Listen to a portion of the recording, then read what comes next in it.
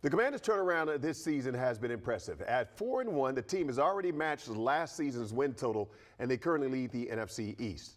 For CBS NFL reporter Tracy Wolfson, who's covering the game today, this season's success starts with the Commanders' head coach, Dan Quinn.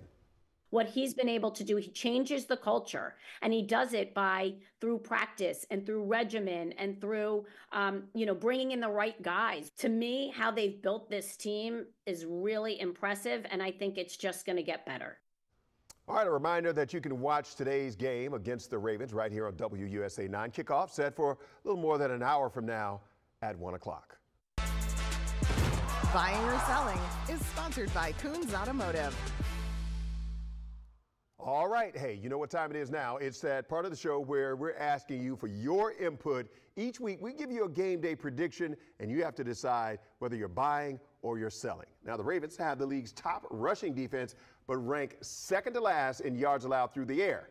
So this week, we're saying Jayden Daniels will throw for 300 or more yards today. Before we get Chick's take, Sean, what do you think about that? Oh, I'm buying it. You're buying it. I am buying Okay. it. We are, you know what? And I get nervous when I buy it because usually something doesn't happen the way we expect Right. it. But I feel really good about our offense and the way we can pass the ball against the Ravens pass defense. They're the worst in the league. And Jayden's killing it. And he's killing it. Right. So you would think that, I'm buying that all day. Okay, all right. We're going to see what the people have to say. Easy money. Easy. Okay, easy money. All right, he is confident, people. All right, so Chick, we're going to get out to you right now. Are you buying or selling 300 or more for Jayden Daniels? I'm going to just say this. I think I'm over when it comes to buying or selling. I'm going to use reverse psychology. I'm going to say that I'm selling. No chance he throws for 300 yards, and then hopefully that it happens. We'll see.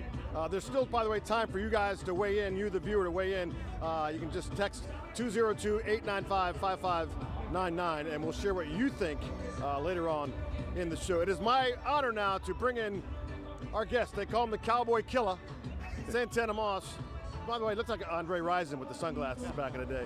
All right, so you heard that buying or selling. Yeah. Who's the pressure on more without Brian Robinson?